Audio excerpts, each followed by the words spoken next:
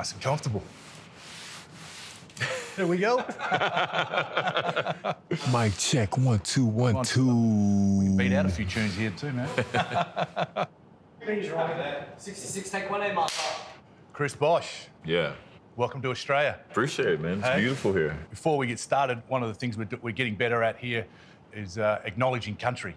We'd like to pay our respects to the Aboriginal and Torres Strait Islander people, and I'd like to acknowledge the Gadigal people here in Eora Nation and pay my respects to the elders past and present, and we're so happy to have you here in Sydney, Australia. Oh, yeah, man. I want to give my respects, too.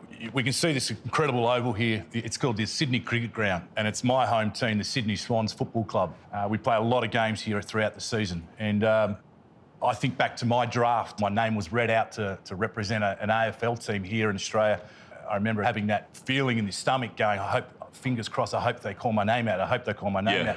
And then when the name eventually gets read out, it's just, I guess, relief. Mm-hmm. How did you feel on draft night? That's the perfect way to say it. I was relieved. I was kind of playing it cool the whole time. Yep. You know, it's the whole process, getting drafted, and it's not real until you're there, and it is real. And that's when I really start getting nervous. And You suited up? Yeah, I was suited. I had my Sharp, I suits remember. on. Everybody's there. Yeah, my family was there. You know, everybody's watching. I mean, I had watched the draft every year as a kid growing up. So as this was happening, you know, I kind of start getting very nervous and couldn't breathe. You know, I was 19, man. Absolutely. You know, I was a young kid, and It's funny, like when I got drafted as a 17-year-old out of high school, and 17. I remember I had 4 AFL professional teams come and knock on the door, and one of the teams was these blokes. And back in the early 90s, this team was on the bottom of the ladder. yeah. And when they came knocking on my door, I was trying to close the door. But I always wanted to play for a team in Melbourne called Carlton, the Blues. Of course, the best team, right? The best team. They were their best team at that stage. And they flagged it. They said, hey, we like you. We don't usually do this, but we're going to take you in the 3rd round at pick 41. And I went, wow, how good's this? The draft is on television. I'm sitting at home watching, waiting for my name to be called out. Pick 41, come on. Got to pick 40. And the Sydney Swans read my name out. And I went, shit. Did you practice and stuff right away? Did you play so right away I at was 17? I was here at 17. I was here about 3 weeks later, and we were running laps. They put me in a house with 2 other guys. I was the youngest in the house. They said, you guys meet, shake hands, you're now living together, and I'll see you guys tomorrow at training. And I cried. I ring my mum. I'm coming home. She hung up on me. You need to stay. This is So what made you stay, just out of curiosity? Oh, family. My family. I thought if I could play professionally here for the Swans, I can change our life. You know, like you move away from home, you get sick. And it must have happened with you at Georgia Tech. Yeah, it did. I remember one day in particular, it was like pretty much my breaking point. I remember practice, and I was the most tired I have ever been in my life. And I was sore, and I couldn't walk, I couldn't move. And so I'm in math tutoring, and I remember trying to do my homework, and everybody started laughing. I'm like, damn, what are they laughing at? And the teacher had to wake me up. Oh, wow. And I woke up. She's like, yo, go home. You know, just go and get some rest. And so I didn't even fight. I went and I got up and I just sore and I sat in by myself. And I called my parents and they were like, yo, they must have heard it in my voice. They were like, are you okay? And I was crying, but I didn't tell them. I was like, I'm just tired. You're trying to hold it in. Yeah, I'm trying to hold it in. Like, I'm good, man. You know, everything's cool, man. I'm just tired, you know. I mean, But, you know, I bounced back. I mean, that's the thing. It's about that resilience, right? Yeah, it's just don't quit. Don't it's quit. just not quitting. I wanted to quit that day. It was just, home was too far and I didn't have any money, so I couldn't buy a ticket. There it is. Drafted 4th overall in the NBA draft in 2003 to the Toronto Raptors. Yeah. Obviously, the dream come true. It was so cool. I mean, I was kind of just a fan at the same time because when I got there, I'm just like, yo, it really is Vince Carter. It's kind of overwhelming because you meet Vince Carter at practice. Yeah. You know what I mean? We're in the locker room. I'm meeting him. Now he's my teammate. And then, you know, then the coach comes in and, Ruck! You know, you kind of have to snap out of it fairly quickly. And the practices were they must have been full on for a teenager. Mm-hmm. I mean, I remember as a 17-year-old here trying to run and compete with the men. One of the things that I noticed first was like you had to do double time. So most of the vets were out of shape. So they would, you know, go do a couple sprints. I would do some, and they do one, and like, Rook, get at the front of the line. Okay, all right, cool. And then I had to go twice before they went once. Yeah. I think if you go through learning the game, we think we know a lot about it as a young person. And I've actually got, certainly here at AFL level, you've got to pay your respects and do your dues, as you do in the NBA. Was it tough? Did you get times where you just felt you wanted to pack it in and go home, or you were like, no, I'm committed, and this is what I'm going to do for the rest of my life here? You know, looking back, I knew I had to be patient, but I knew I couldn't quit. As hard as it got, and I'm sure you can understand, especially when you're just getting the crap beat out of you. Oh, yeah. You're a teenager, and just grown men are just manhandling you every day, you know. That wasn't very fun, but, you know, it was everything that I asked for. I mean, I remember as a 17-year-old here trying to run and compete with the men. I got to Sydney here at 70 kilo. I ended up finishing up at about 95 kilo playing weight. So I chucked a little bit of muscle on, and you're in the same boat. Yeah. There was nothing obvious. I was 200 pounds when I got drafted. There you go. And you finished, and you finished that? 240. Wow. I mean, 245, somewhere in there. Yeah, you got to put it on, man. You got to put it on. And so it's that work ethic that I reckon endeared yourself to the fans in Toronto. One of the funniest things, Sam Mitchell, who ended up being my coach, he was still, he was an assistant coach when I was a rookie.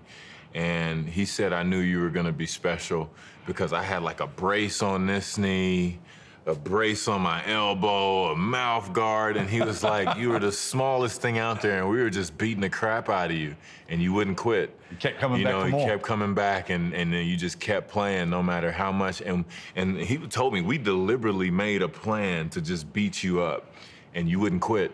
And I always thought, like, wow, that's pretty cool. Never looked at it. Yeah, that's pretty cool, because to me, I was just playing the game. And, you know, taking lumps, obviously, you know, you're at another level. Taking lumps is a part of it. And you know you're a rookie, and you just got to do what you got to do to survive. And you earn those stripes, don't you? Yeah. Oh, yeah. Absolutely. You earn them big time. Because as a young person, young player, all you want to do is play that first game. Do you remember your first game? Yeah, like it was just a dream come true. Got 30,000 people. I started on the bench, and I came on, and my first kick, I ended up kicking a goal. I hit a big shot, too. We won the game, too. We won by like 6 points. I hit one to take us up by 4. Like a minute and a half left, yeah.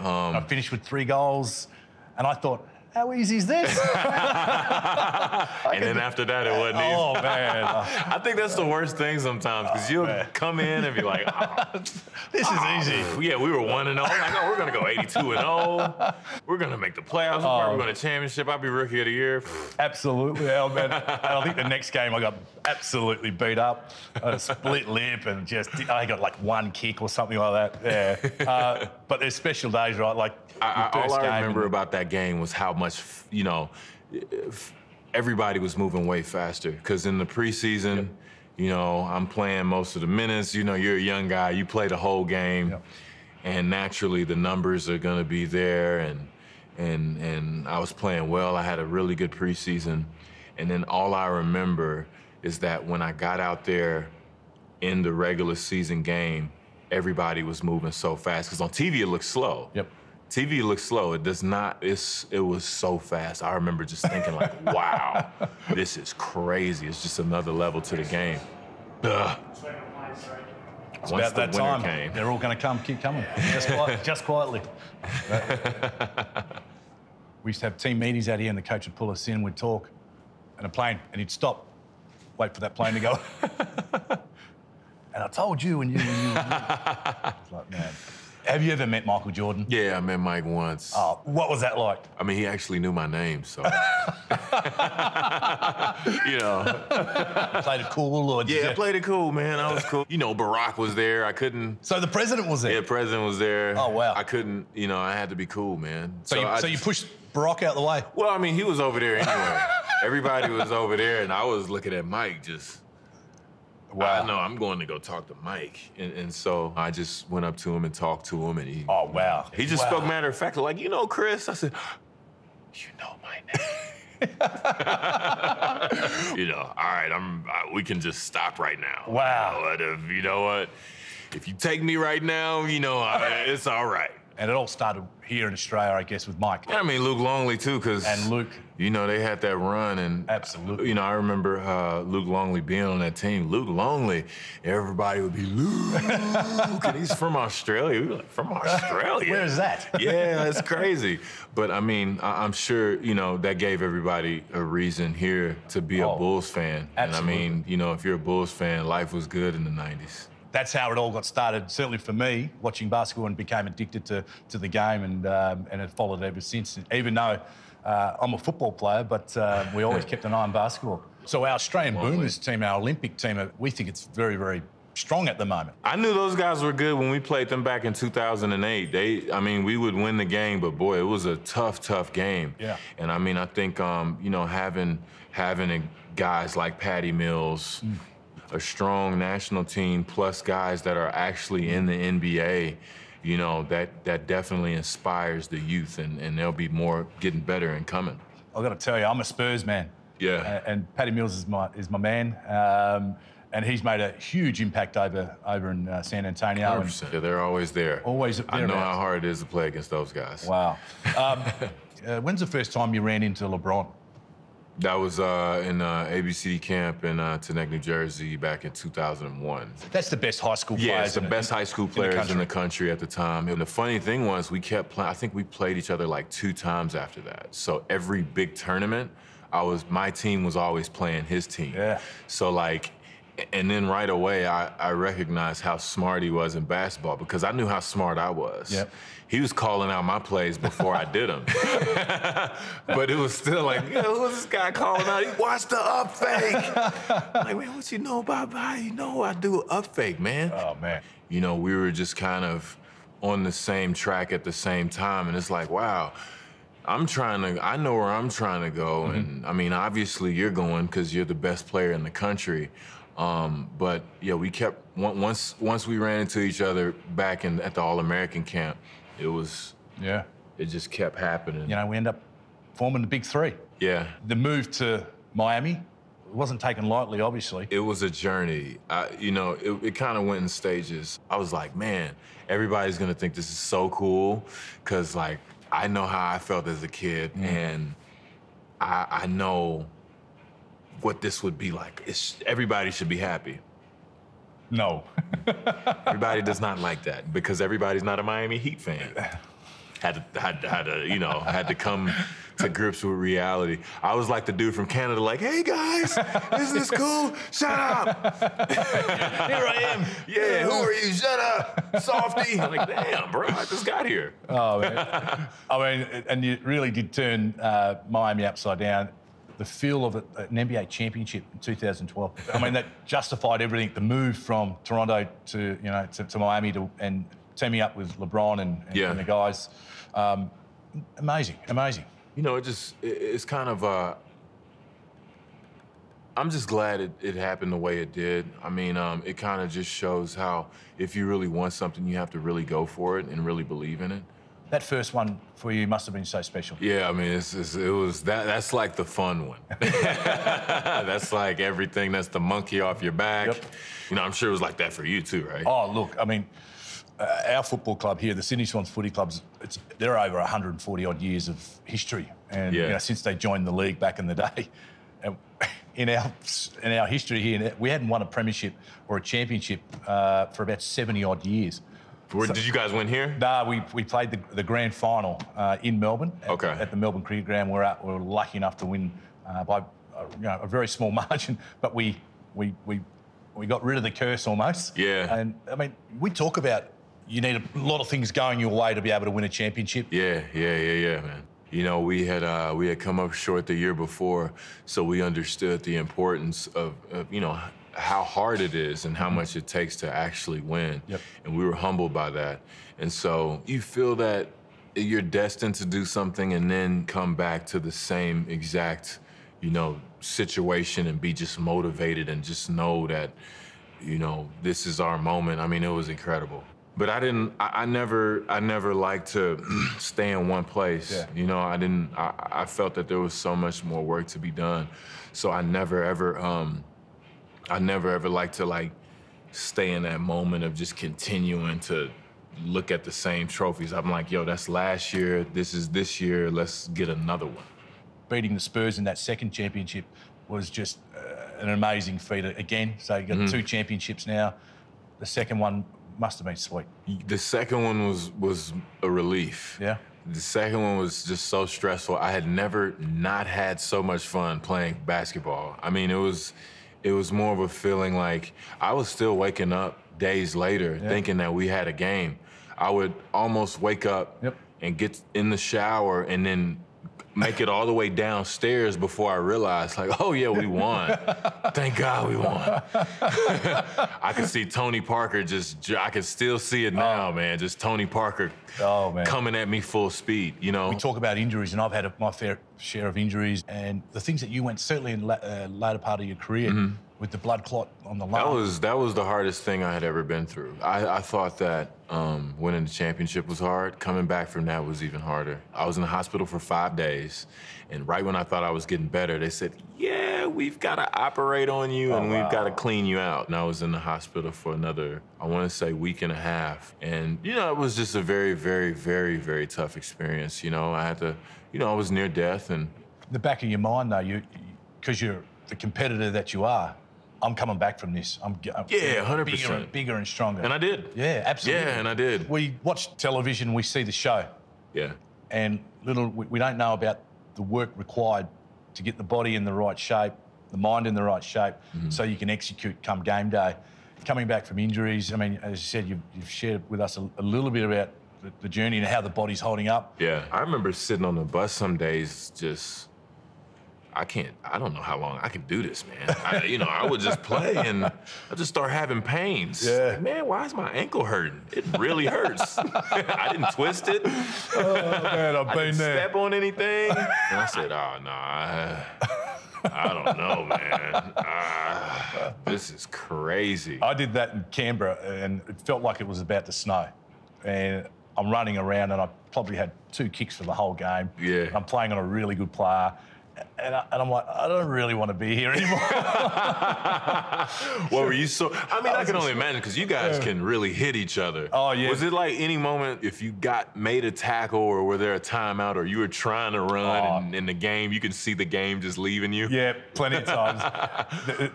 The toughest one is when these young, I guess the rookies and the second and third year players come in and they want to test themselves against the veterans. So they come stand next to you and they start bumping and pushing and push. I'm like, oh, come on, guys, really? The ball's up the other end. Let's just be nice about it. But then I think back when I was a young pup trying to do exactly the same thing, trying to challenge the veterans. And I know myself, I thought I had another 1 or 2 years to go, but I could certainly play still. Yeah. But when I got out to do the laps and the practice and I went, oh, I couldn't do it. What am I doing? What am I doing? 32 years of age. I probably think I've got one more in me, but the body's telling me it's done, mate. Again, to be able to, you got to make that call. We all retire at some point. Yeah, you know what? I never got to that point. You know, I still felt that I was kind of battling those things. I think I was 33 when I played my last game. I wanted to finish out my contract, and I think that was going to take me to 35 and sign one more deal. Yeah. You know, I was kind of to that point, but I was trying to hold on to being an all-star, playing at a top level, and I wanted to, you know, prove that I could, you know, have a championship team post Big Three. You know, it didn't happen. Then you found out you had another blood clot. Yeah, I had another blood clot. On your leg? Yeah, it was in my leg. I kind of freaked out a little bit because my calf was sore. And I, you know, in doing the research, you look out for the symptoms and all this stuff. And one day my calf was sore. So I said, no, I got to go to the hospital and check it out. Yeah, wow. And they told me like, oh yeah, it's a blood clot, which, you know, probably, yeah, sure. If you get kicked in the calf, yeah, you're going to have a blood clot, right? And that was, you know, that was during All-Star Weekend, actually, in Toronto. And you had to miss the All-Star Weekend. Yeah, it was tough for me because I was in a three-point competition. Yeah. So I was feeling like, man, this is another era and I'm changing who I am. I've come back to Toronto as an all-star and I'm a three-point shooter now, you know? And, you know, that was a part of my career that I never really got to do, which is fine, you know, looking back on it. But, you know, sometimes my mind kind of wanted to go to what if I hadn't have said anything, I'd still be playing. But then again, that might be the one that gets you. You know, it's the one you don't see coming, right? Absolutely. Yeah. I knew you'd accomplished a lot in your career, but I was blown away by the amount of, I guess, the accolades that you've been able to accomplish over the course of your career. I don't mean to embarrass you, but I'm just going to go through some stats here. Two-time NBA champion, 2012 and 13. 11-time NBA All-Star. That's incredible. But the one thing that I really sort of fell over, it's what you were able to accomplish early in Toronto and your stats. And again, I don't mean to embarrass you, but I just think it's, as I'm a massive fan. Those are like the stats years. And I know you asked me this off camera to talk about this stuff. No, I'm joking. I'm joking. The third youngest player in NBA history to record 1,000 rebounds. I mean, that's the stuff it's crazy saying that. I didn't know I was third youngest to 1,000 rebounds. That's cool. Third youngest player sweet. in NBA history. Yeah, that's pretty cool. That's a massive accomplishment. Yeah, I mean, you know what? You just keep your head down, and I know you know how it is. You just keep your head down and work, and you just try to make things happen, and it's just kind of, you know, game by game, just focusing on different things, and then you look back and then kind of see the body of work that you've done, and it must make you so proud. It's good. Yeah, it's good, man. I mean, you know, it's kind of, I'm to a point now where I'm beginning to appreciate kind of looking back on everything. It's been an incredible ride, incredible journey, but I've really enjoyed this. This has been incredible. This is one of my highlights of, as I said, I'm a Bosh fan, a basketball fan. I've got a football. One of the guys going to throw. This is what we play with, and this is a gift to you. Oh, nice! So this I appreciate it. We play this in our Indigenous round.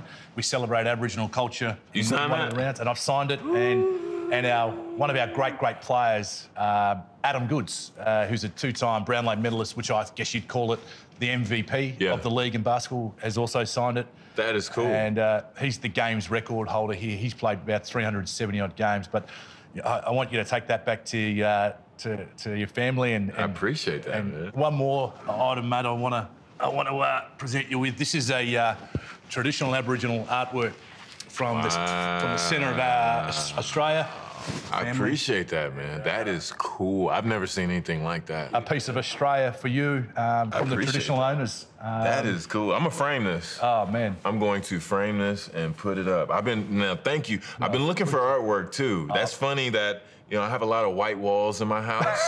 So this will be awesome. Well, there's a piece of Aboriginal artwork that you can hopefully will sit proudly in your household. That is dope. And I guess, mate, I really hope you've enjoyed your time here in Sydney, Australia. I know you're doing a lot of travelling, but certainly for me, as a basketball fan, this has been a huge highlight. One of the days that, I guess, being an ex-sports person, you get to meet people like yourself. As I said, I'm a Chris Bosh fan from way back. You're an absolute superstar, and I've just had an amazing day today, so thanks for coming. I appreciate it. Thanks for having me, man.